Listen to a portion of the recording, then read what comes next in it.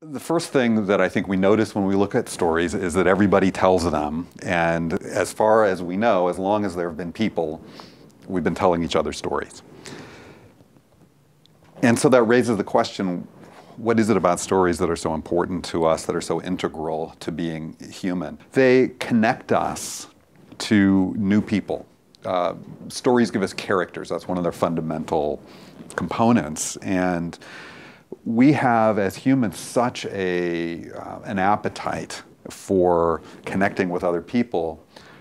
Stories are one of the ways that we're offered glimpses into who people are and how they work.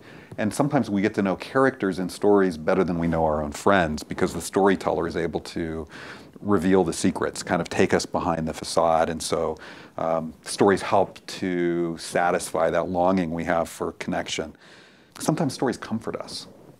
And sometimes we need that, just to have a story come alongside us, either as a companion or as sort of a validation of our experience. Stories have made me laugh at times when I needed to laugh. And stories make us cry, they make us feel all kinds of emotions, and in that way, they kind of expand our emotional capacity. A lot of our experience, we don't know exactly how to make sense of it until much later, or if we can make sense of it at all. Stories, by the end, typically add up to something and we can make sense of them. So not only do I come out of a story knowing the characters better, I may know myself better.